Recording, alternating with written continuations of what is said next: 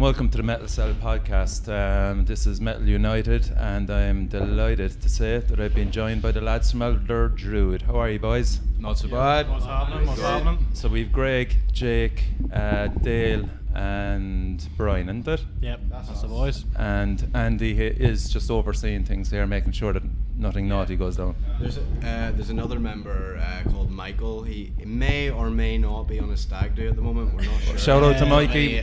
Mikey, he might be dead. We don't really know. It's important to recommend to remember his contribution, lads, isn't it? Yeah, that's it. Missing presumed having a good time then. Yeah, we hope so. Absolutely. So how was the trip down? How long did it take to get down? About 5 hours drive. Well, we drove separately, but it took me about 5 hours. Something like that. Yeah, it was fun. Yeah, it was always a fun fucking drive. A great time. So there's always a victim driving. Yeah. So you split up, is it, in 2 cars? Yeah, well, I took the girlfriend down and just ditched all these boys. And then I took all the gear. Brian usually, we prefer if he travels separately. There you go. It's all coming out now. He's the one that farts a lot, is it? That's it. I'm exiled at all times. They don't like me being near the rest of the band. Classic. And I think actually you're coming down again in August, is that right? Yeah. Is there a rumour? 31st of August, we're coming down to the Paranoid Pit thing that Mark Morrissey runs. Yeah, so class. That'll be the first time doing that with a very extended set that he's expecting from us, which may or may not happen. Oh, okay. We'll see how long we can. We'll see how you feel. We don't mind down Cork. 5 minutes. We'll do a 5-minute set. Just extended for us. Half a song. And is there other band? There's probably 1 or 2 bands with you, but you're not sure who it is yet. No. Yeah. Okay. And who was the last gig you played with? You were down Dublin with was it Dead Witches? No.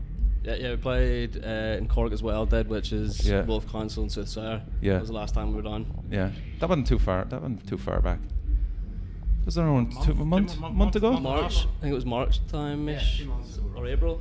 No, it was April. It was over the Siege weekend. So it was like the 18, 19, 20. Yes, that's right. Yeah, sure. I saw you in the Siege. Yeah, that was fucking class. Did you enjoy that? Yeah. I did. Yeah, it was a good set. Like a good time. I think we're all just about dying by that stage. That was the last day of the tour. Like everything just started. We all started to break down a wee bit during that one. It was good though. It was good. Like nice big blowout at the end. Siege is always a great time. And it's great because you meet like fucking shitloads of different lads from different bands, you know? Yeah. It's like my bands we've met just going up and down the country, like. Yeah. There's loads of them. Like Zora and stuff, we'd be getting on with the Zora boys, some from the Tree Boys. Like there's loads of bands you meet. Like we met someone at the Siege, met someone playing other gigs. Yeah, Brian is wearing a Zora t-shirt by the way. Yeah, got the big Zora. Well done, We're Brian. at the boys, like, we're at the boys. Are you looking forward to seeing them tonight, yeah? Yeah, it's gonna be a good set, like. Yeah. Always is. They're playing for an hour, aren't they? Yeah, correct, yeah. Incredible. Yeah, they're something else, man. They're something else. And Colin has another side project called Spirit Merchant as well, so... Yeah, I've been hearing about that recently. Yeah, so that's quite good as well. Be interesting to see the way that goes around. So I saw that you released on Facebook there some information about the new album. Do you want to talk about that, lads? Why not? Go for it. What about you, Greg? Yeah, so the information we have released is our album artwork done by Mariusz Lewandowski. He did the... I'm glad you pronounced that. the Mirror Reaper for Bell Witch's album. Yeah. So absolutely amazing, abstract, just immensely immersive. So that's sort of a snippet of what to expect from the album, And what the we're track trying list. to achieve. I think that's often an overlooked fact that it's often very hard to settle on an album cover that you'll all agree on, like, you know? We saw that and we just thought, fuck it, that's exactly what we want. That's what we want. So we dropped it. We put out the track list for the album as well. Yeah. We signed the track list a while ago, and we have quite a bit of the work for it mostly done. We have like some masters and mixes left to finish up, and then just maybe a few wee overdubs, a few wee tidy ups. But Jesus, you're super organised. the bulk of it's done. We're sort of looking towards the end of the year, hopefully, to have it going out. Don't put dates on it. We're not putting dates on it, but No dates. towards the end of the year is what we're hoping for. We're recording it in ourselves as well. We're not going to a studio. We've had great experiences in studios in the past, but we had the ability to do it ourselves, and I think it's coming out pretty interesting. Dale's our mix master general. He's doing all the mixing on it. We've done a little bit of recently at a few gigs. We've done the 2-bass thing, where we had like our friend Daniel. He plays bass with us sometimes, so we've done that a little bit on the record as well. It's just like a kind of a different sound as well than what we would be used to, but it sounded pretty cool. Really looking forward to getting it all polished, ready to go. I think we'll be very proud of it whenever it is. Sound as big as possible. Yeah, but basically, Yeah, see, budgets are a bitch, like, for bands as well, you know what I mean? If you're doing it yourself, you know what I mean, that's cutting costs straight away, you know? Yeah. so well. We pay for the room pretty much, and that's So it, who's the harshest critic of you there? probably Mikey, actually. Mikey not being here is probably Mikey, yeah.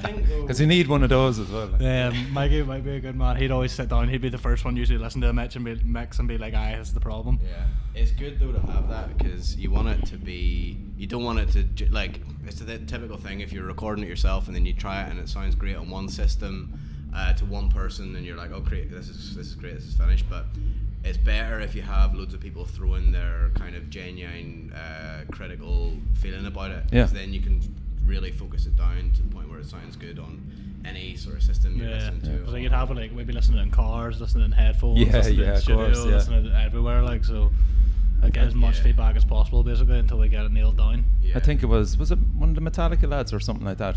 How they kind of do it is they just put the fucking cassette in the car and drive around it for a few days, you know? It's pretty easy, isn't it? Yeah, well, that's the way it's going to be listened to a lot of the way. Like, yeah, it's good to have it sounding good on really crappy little systems as well as the big systems, you know. What about formats? Would you love to? I mean, vinyl is expensive, you know. Wouldn't we all love to have a vinyl album? Vinyl's something we've been looking into. Throwing the beat out. Yeah, like even if it came to it, we'd like to have a vinyl copy for ourselves. Yeah. Like, even if it was just to have one each that we could all own. Yeah. Like, this is our album on vinyl, sort of thing. But ideally, we would like to get something like that done. But I think we'll worry about getting it finished first. Yeah, of course. Yeah. And cassettes as well. They're slowly coming in again. Jesus Christ! I remember like, I'm 48, like so. Like I was buying Metallica cassettes and going around with Walkmans on me, fucking rocking out to the lads, you know. Yeah. I never ever thought cassettes would ever come back again, but it's Apparently they are. it's a big thing, like, you know. But you even have the likes of Power Trip now releasing cassettes, you know. Yeah, quite a few boys been listening to cassettes. Like I've seen a couple of them floating around. I think Somatics Conan, I think they were doing stuff on cassette as well. They did pretty much every album re-released on cassette recently. Just Did they? Yeah. They saw there was a trend coming back, and they just re-released every single album. Yeah. And when you've got 50,000 odd likes on Facebook, Is it wonder? Is it probably could be cheaper with cassette to put them out? I don't know. It's cheaper than CD. It's like it's really, is it really cheaper cheap. than CDs? I think so. Fuck. Okay. There's one for you. Yeah. Ah. I just had Black Shuck on with me there. They're heading to Bloodstock this year. Class. We need you over there, lads. Ah, You're trying, We're yeah. bloody trying. we did the Metal Masses there again this year. We got the final. Didn't get in the finals. Lockhorns won the final. That's correct, yeah. But Lockhorns are great as well. Are they, They're a yeah? phenomenal band. Really, really good guys. Really nice band. So Yeah. they're heading over this year. And a sect as well.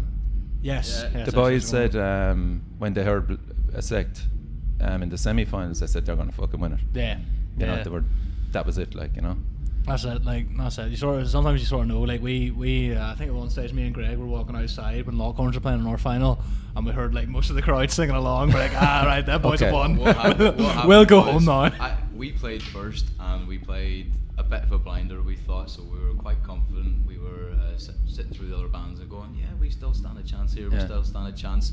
And then Alex, the singer for Lockhorns, he sang this little melody bit and got the crowd singing back with him. And at that moment, I just wanted to go and going for a cigarette. And as I was walking, I was going, that bastard. And it was stuck in my head. Bumped into Brian and said, he just got the crowd to sing back with him. And he goes, oh, is that who that is? Is that Lockhorns? I was singing it back with them too. You were on the toilet singing it as well. I was up in the toilet and I was like, oh, it's a great song. Sing along. Oh, no. Yeah. Jesus Christ. That Classic. that was the moment.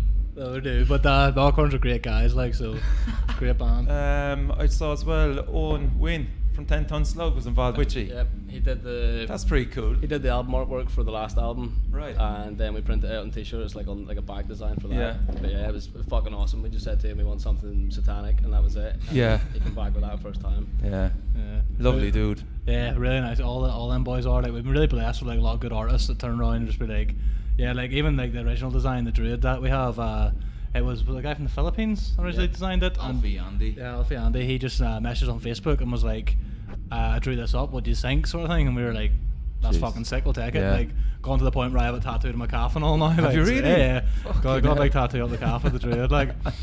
Got around the boys. And kind of with the new album, have you kind of worked out what length is it going to land in it? Is it a long player, like? Depends how fast I play, really. But lengthwise, like we've most of our songs, like they fall in around the 6-7 minute Yeah. mark. There's a few longer boys in there. So we've how many tracks on the 7? The 7 there, 7 yeah. track we're in. We'll look at 45, 50 minutes. Yeah, but we're probably adding a wee bits and pieces in between. It depends if we decide to go for vinyl or not. Because alright, yeah. with the length of the vinyl, we'd have to sort of rejig some things a wee bit and tidy it up to get the sides right. But Yeah. if we don't go vinyl, we might end up throwing like a wee bit. We're talking about doing some synth stuff on it with Dale, so I might end up changing length of songs and stuff. But we'll only really know once we decide for definite if we're going for the Yeah. vinyl or not. Yeah. Keeping our options open. Yeah.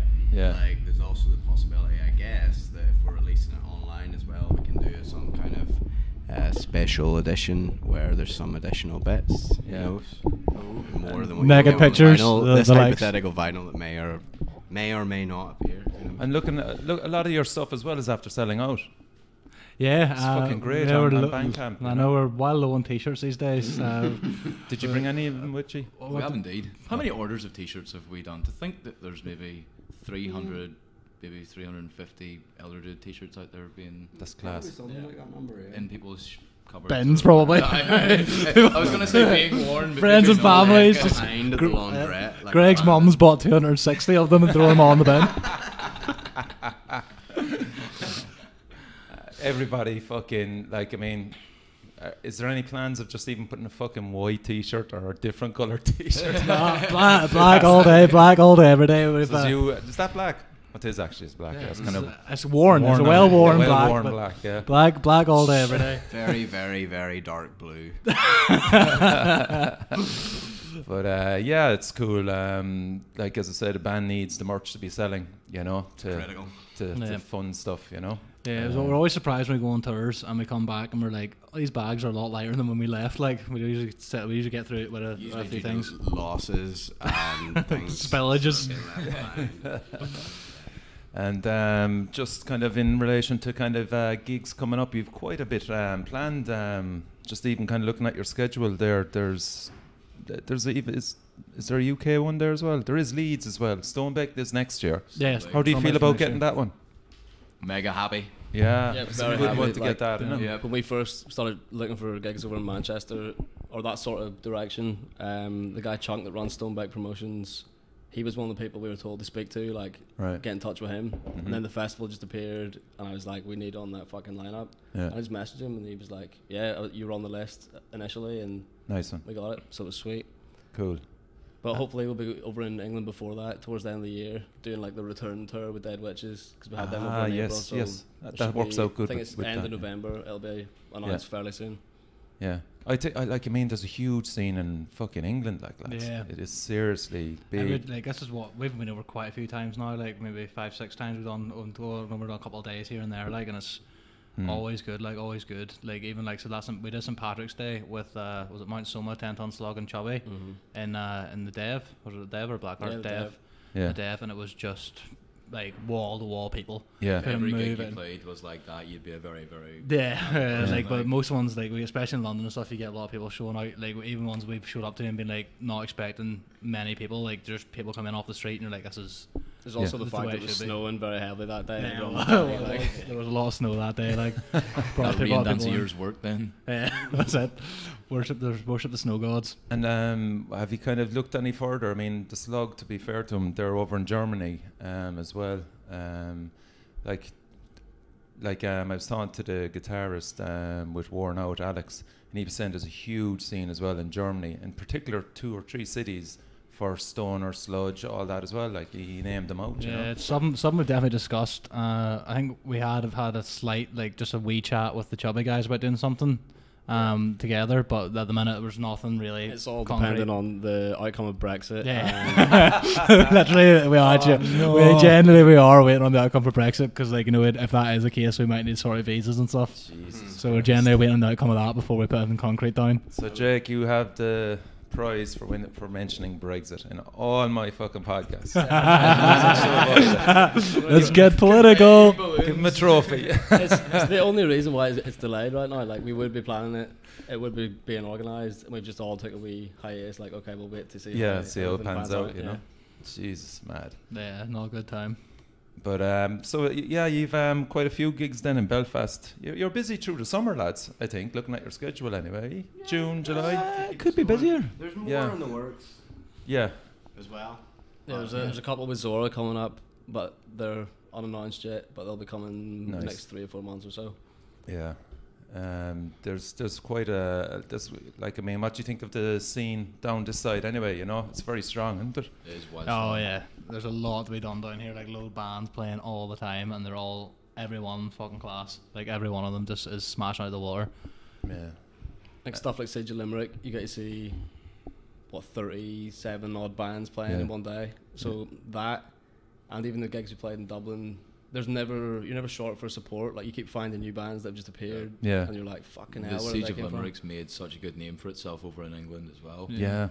Everybody over there knows of it. But even like playing anywhere down here, like I think we've ever had a gig we played down here where like some of them we've been down, we haven't known the sport until we played with them, and then there's never been a band we played with we haven't been like, those guys are fucking class. Like every band were like fucking class, and like it's a good thing with the scene as well that like you'll sit down, you'll chat with them afterwards. Like you'll never, even no matter how big bands are that we play with, you never have anyone be like, I no time for you, no chatting. Like everyone will sit and talk away. Like there's a great sense of community around. Everybody helps each other out, you know. And you'll kind of find as well that 2 or 3 lads are in other bands as well, you know. Yeah, a lot of incest in the bands. Like how do you feel about that?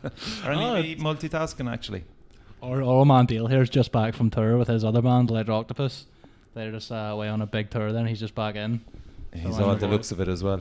What is it? You've all the looks of it as well. Yeah. Good one. It's been good, like it's been good, definitely. Just back, yeah, away about 6 weeks. Haggard man. Not even. I'm honestly usually more tired coming back from our tours. That's just That's a me. good That's sign. the effect I have. That's brand new. It's just spend night time with me. And I just want to bring in Andy there from Molar Bear. Just grab the mic there, Andy. How do you know these lads? How far back does the relationship go? Okay. Honestly, it was I had sold a wah pedal and some other shit pedals about 4 years ago, and it was the guy who was drumming for Goatschlager at the time, and he was like, "Oh man, you playing band, blah blah blah," and I was like, "Yeah, yeah," and he goes, "Oh, you know, have you heard about this guy Jake Wallace?" And I'm like, "I don't know anything about it." Yeah. And I had been playing, like I'm 40 now, so I've been gigging since 1998 or so. Right. So all of this was kind of new to me, kind of getting back into the scene and stuff. Sorry. And but like I think the next day I was scrolling through Facebook and they'd done a feature on you on like Ultimate Guitar or something like that. It must have been when you guys had put like one of your first videos. And I was like, holy fuck, there's that kid. Holy shit. So I can't remember, like one of us messaged the other, and we're kind of like, so yeah, we've been sort of mates and we've gigged together for quite a few years. So Yeah, I remember seeing Molar Bear about like 7 years ago, maybe something like that. I think you were supporting Hornets. in Belfast. It's yeah, great it was, band, And that was the first time I'd Antrim ever seen for Molar you. Bear. And then Yeah. we were just putting on our first shows around this time. It was like, that was a bit later. That was about, what, 4 years ago or so. Right. We were putting on our first shows in like our hometown in Ballymena.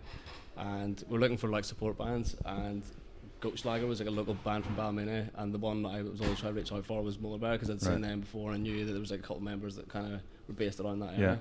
So we reached out, and that was our third ever gig, I think. And it was Okay. us, Molar Bear. That's and cool. Goatschlager. yeah, it was good crack, that gig. Yeah. But no, it's like, say Jake sent me a message a couple of weeks ago and he's like, man, do you want to play this gig? And I was like, yes, man. Of course I want to fucking play this gig. Come on, let's no bother. So, yeah, so I feel like I've got to hear some of the new album that these guys are working on. Yeah. And I kind of like it. Yeah. I kind of like it a bit. That's exclusive. So It's not the worst thing you've ever heard. yeah, no. But no, it's been good fun. It's been good fun learning their songs. And I'm hoping tonight goes well. Yeah, how long did it take you to learn the songs? About an hour and a Or half. do you know?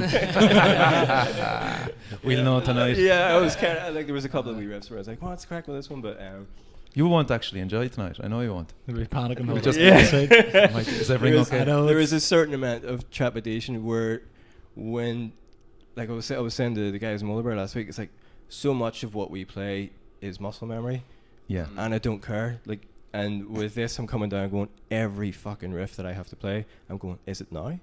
Is Oh, it now? it's fucking Is it this nightmare. one? Does this It's go? alright, into I You'll this? have still to do help them that. out, lads. Yeah. No, So- well, but I think it'll be fine. Yeah, fair to Andy, he's going to absolutely smash it, and we've had one solid practice, so we'll be fine. Yeah. I'm relying on you guys to play it the way you've recorded it, because if you fuck it up, There you go. It's on. I will come for all There of you Yeah. it. fucking go. Every single fucking Wait, one. fair to Andy, we could have had more practices, but some dickhead in the band like ripped his hand open on a fence and got 6 stitches and couldn't play. That was the With man. me. I was saying. I was the dickhead. Like about two weeks ago, I ripped the hole in my hand, had like 6 stitches in my hand, and couldn't play for like 2 weeks. And what were you doing? Climbing a fence drunk. Oh, yeah. Yeah, Okay, then. I'll do it, like, There's plenty of fences down here as well. Yeah, sweet. We I'll, need them off tonight. I'll do it after we finish playing. Get the other hand done. And I presume you're staying in Cork tonight, lads, yeah? Yeah. Would you be tempted to stay another night and go up to Monomart? Oh, easily tempted. If I didn't have big corporate work on Monday morning, I could be very easily tempted. I have band practice. I'm not being late for my own band practice. So that's it, lads. I just want to go through what I have for you anyway. June the 27th is the Axe Attack Volume 1.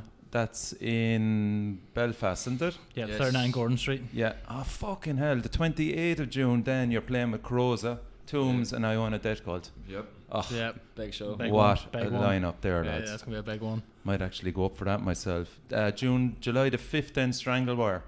Yes. Class band, man. Yep, they're, great they're, band. they're making waves, aren't they? Yeah, They big really waves. are.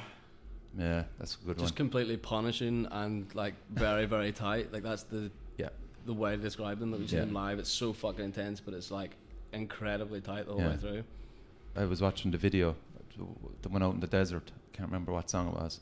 Yeah, can't remember. And Spirit Ruiner EP launch is July the 6th. Yes, that's in the Limelight in Belfast. Yeah. So that's it. That's what we know anyway of the moment.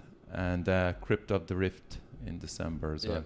And then there could be a few Zahora ones thrown in the mix as well. Yeah, some in the middle, and the Dead Witches tour as well. And there'll be a couple of pretty much pop up. everything that hasn't. And the Cork one as well. Yeah. And there'll probably a few more coming at some point. We just take. You're a busy gigs. band, lads. You know? Oh, we're just band slots. We take any gig we can get. Yeah, fucking. I mean, fair play to you. Like, I mean, there's a lot of travelling involved as well. You know, so it's all holidays for us. We don't get out very much. That's it. Like, we spend all our time cooked up in practice rooms, but then we get out and get a bit wild. And then climb fucking fences. Yeah, it's standard weekend. So that's it, lads. Much obliged for you to come in straight away from your trip down from Belfast. I really appreciate it. No problem. Wish you nothing but success with the new album, and nice meeting you as well. Andy from Molar Bear. Cheers, man. Thank you very much. So enjoy the night and enjoy the gig, and you've been listening to the Metal Cell at the Metal Utd Festival, I suppose to be the best way of putting it. Thank you. Over and out.